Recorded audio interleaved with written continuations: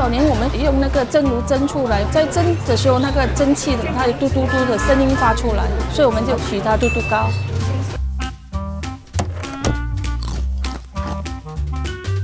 我的名字叫陈美华，我是陈家嘟嘟糕的第2代。我的名叫何青晴。Hi, I'm Jackie. Hi, I'm Xavier. Hi, I'm Ronnie. And we are the 4th generation of Tu Tu Kueh. 我爸爸1932年跟随一群惠安人来到新加坡，他是其中的一个售卖嘟嘟糕的先驱。早年只是用纯米而已，没有鲜料。 后来才演变加了椰子和花生口味，还有我们用斑斓叶提香，使它成为比较有南洋的风味。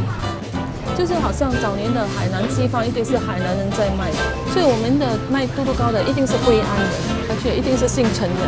我们华人都是有喝茶的习惯。我爸爸他们在喝茶的时候，研究用那个菊花茶的花型来做这个模型。Tu Tu Kueh originates from sang kueh. It's 1 kilogram round cake, white color plain. Our ancestor came down and then start selling sang kueh first. But not everybody can afford sang kueh. They designed Tu Tu Kueh to be small to be able to sell to local peasants. 我们是有沿街叫卖的。